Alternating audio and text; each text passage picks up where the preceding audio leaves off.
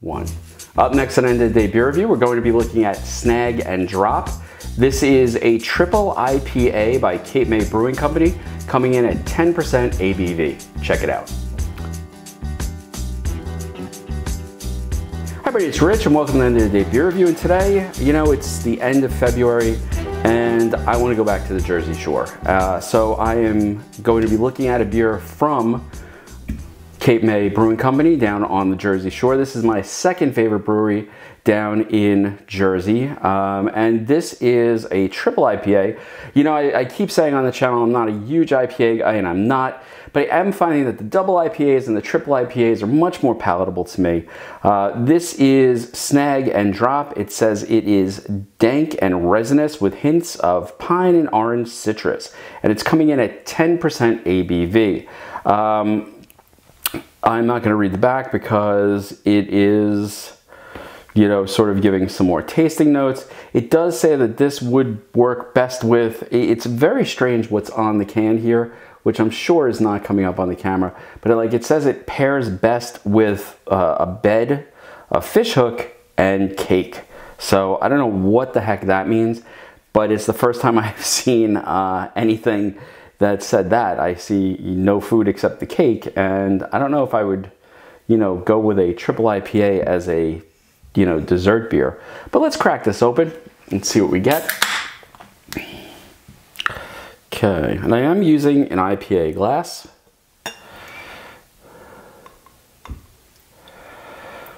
Alrighty.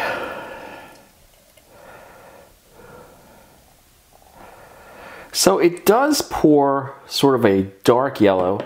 It is, I poured that a little bit hard, so you're seeing like 2 fingers of head there. Again, with the triple IPAs, I find they tend to look like the pineapple juice that comes out of the can. But again, I'm so used to pouring like a heavier stout without so much carbonation that a lot of times when I pour the IPAs, I pour a little too hard and I get that type of head. Let's check out the nose.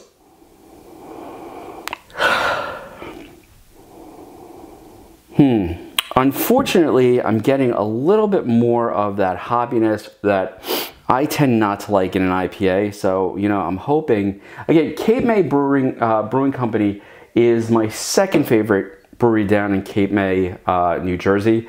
They do have one of my all-time favorite beers, which is a honey porter that I have reviewed on this channel. If you see that, I would pick it up without a doubt.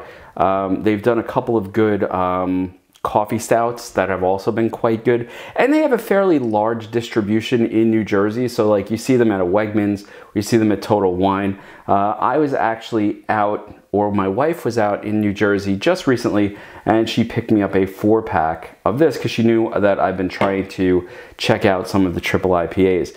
The head has died down just a little bit. Let's give it a little bit more on the nose. You know, I am getting sort of a pine tree type of aroma to it. I'm also getting, citrus, but I don't think it's orangey citrus. I think it's more grapefruit. I'm sorry, not grapefruit, more pineapple. I'm luckily not getting, it's somewhere between orange and pineapple, and there's definitely that pininess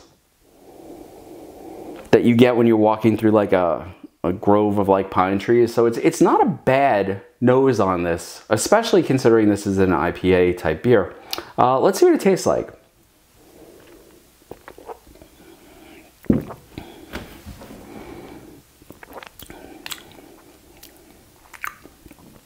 This is an easy drinking beer, I'll tell you that. Wow. Okay, so I'm getting a ton of orange. And really, it's almost like an orange zest on the back of the tongue. Those notes of like a pine tree or pininess, it's there. And I was worried that it would be off-putting because I've had like, you know, pine needle tea, and it is not my taste. There's just a hint of sort of that pine aroma in this as you're drinking it. And I think it's coming more from the nose, but this is all orange citrus, and it is so easy to drink. There's not that off-putting bitterness that I normally get from a single IPA and sometimes on the double IPA. This is smooth as hell.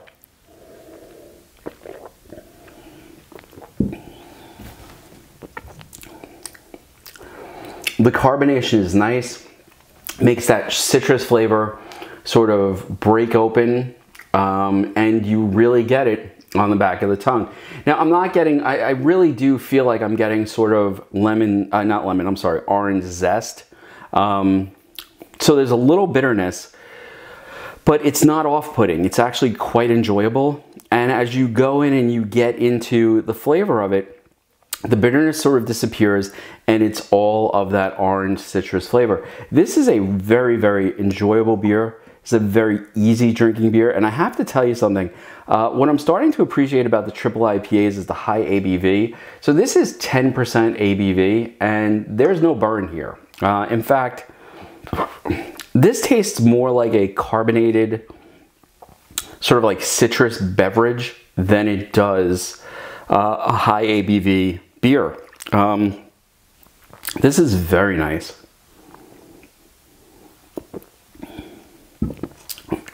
What I'm finding more and more from the Triple IPAs and the Double IPAs is that if I need to get another serious stout drinker like I am into the IPAs, or even to open up and try one of the IPAs, I would give them the higher ABV Double or Triple IPAs and let them try that first, because for some reason, I don't know if it's the alcohol content, because like I said, I can't taste the booze in this, but it seems to mellow out that sort of bitterness. Now, I have no scientific evidence for this whatsoever. This is pure speculation. But the lower the ABV on one of these IPAs has been, the more bitterness, the more of that off-putting grapefruit flavor that I don't like seems to pop up. Whereas the higher the ABV, the more approachable the beer seems to be. So with this particular beer, I have to say this is very, very good. Now, I go down to the Jersey Shore every summer, and the shore is one of my all-time favorite places, I have to say. And you know, it's funny. I think I just found my summertime beer, because you can't always get their, well, again, my favorite brewery down there is Gusto, hands down. But their distribution is at Gusto. It really doesn't go beyond their brewery. So finding their stuff means you have to be there. If you're in New Jersey, you can get Cape May Brewery material and their beers basically at any major store that's there, which is very, very nice. So this might be my go-to IPA until I can get down to the Jersey Shore and hit Gusto. I have to say, I think that Cape May Brewing Company hit it out of the park with this one. This is a solid IPA. If you live in New Jersey, this is definitely worth checking out. Jersey has this annoying thing where they cannot ship their beers out of state. It's such a pain in the ass as far as I'm concerned, because I would order more Jersey beers and have them delivered, but they just can't do it. So again, this is one that you would find in like a Wegmans or a Total Wine or something like that, anywhere in the state of New Jersey, and it's definitely worth checking out and picking up. Again, and what does the can says? Profile, dark and resinous. Snag Drop is a lupulin-laden beast with hints of pine, all right, hints, and orange citrus in the background. That's really, I think, the dominant flavor. This alluring Triple IPA is packed to the gill with some of the stickiest and most pungent hops. Snag Drop is waiting to lure you in and snag you like a trophy fish. And damn if it didn't do that. You know, I have another 3 of these in a 4-pack. These will not be beers that I, you know, dump or regret having. I'm glad I have it. This is really good. And it's definitely worth checking out if you are in New Jersey, or I think they also, their distribution also goes into Pennsylvania, so definitely worth checking out. Anyway, folks, I hope you enjoyed the review. If you did, hit that like button, subscribe, throw a comment in there. If you've tried anything by Cape May Brewing Company, I'd love to hear what you think. If you've tried Snag Drop, I'd love to hear about that too.